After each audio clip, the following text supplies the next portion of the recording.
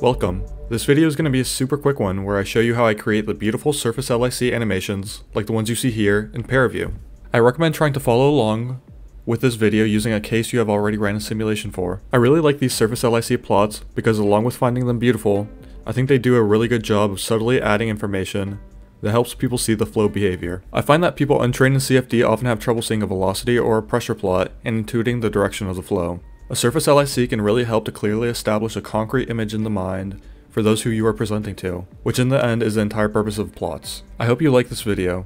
If you find it useful, don't forget to like, share, and subscribe. As always, please leave any questions or suggestions for future content in the comments section down below.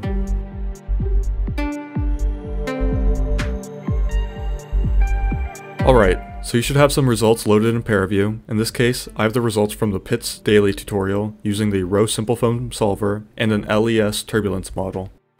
So click on your loaded results and press Ctrl space to open up the filters menu.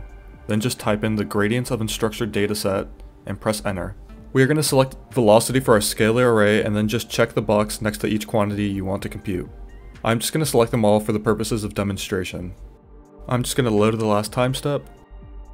And now you can see that we have these extra plotting options. Let's quickly select one and change this to a Surface LIC plot.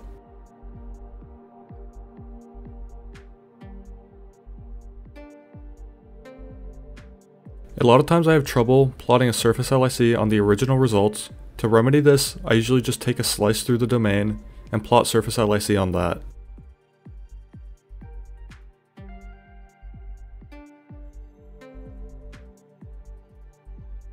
Let me just plot the Q criterion, and I usually need to adjust the range. I find that it is best to keep it centered at 0 and select one of the split color maps as I am doing here.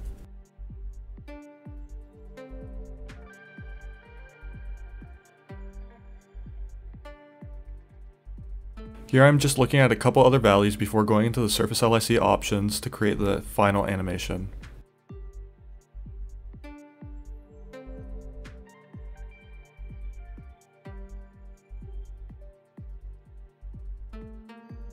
So I'm just going to show you the settings I typically use. I arrive to these values through experimentation mostly. I really recommend just going through each option and seeing how it affects your plots. Then just select what you think looks best and presents your results most clearly.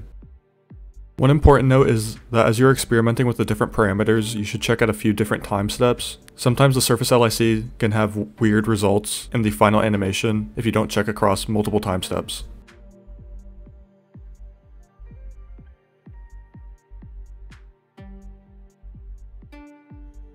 For a velocity field plot, I typically like to use a divergent color map like the Inferno one, but this is up to you based on your preferences and/or requirements. And it really is that simple. You can now create an animation just like with any other plot. I hope this video helped. Again, please like, share, and subscribe. Leave any questions or suggestions in the comments section down below. I read all of them and will try to answer any questions you may have. Thanks for watching and have a good one.